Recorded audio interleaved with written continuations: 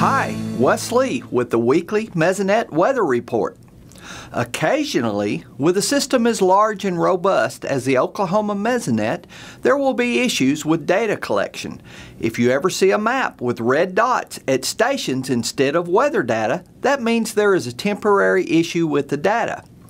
This wind speed map from Tuesday shows red dots at 6 Mesonet sites.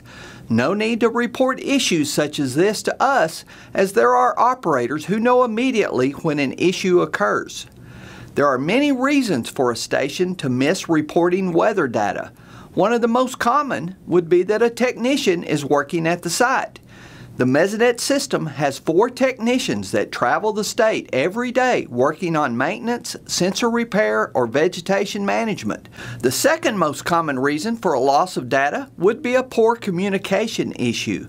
Our Mesonet sites are at remote locations and communicate via either VHF radio or cell phone modems.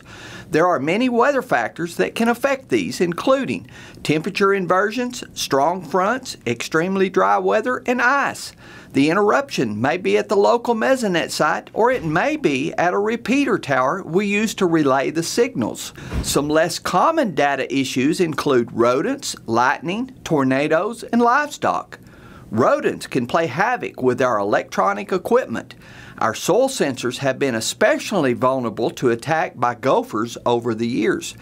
All of our sites have lightning rods installed, but they are not 100% effective. This anemometer shows the effect of a direct hit in August of this year. Soil sensors are also a likely victim as they act as a grounding source for the lightning. We have had 4 Mesonet sites directly or indirectly damaged by tornadoes in the past 10 years. One as recent as a few months ago at Enola. A couple of hits completely destroyed the Mesonet tower. Here you can see the Fort Cobb site in 2011 when a tornado dropped a center pivot irrigation tower directly on the site. Issues with livestock are rare but occasionally happen. These have included goats, cattle, and even bison at the Wichita Mountain Wildlife Refuge. All of the Mesonet sites are currently fenced with cattle panels to help stop livestock problems.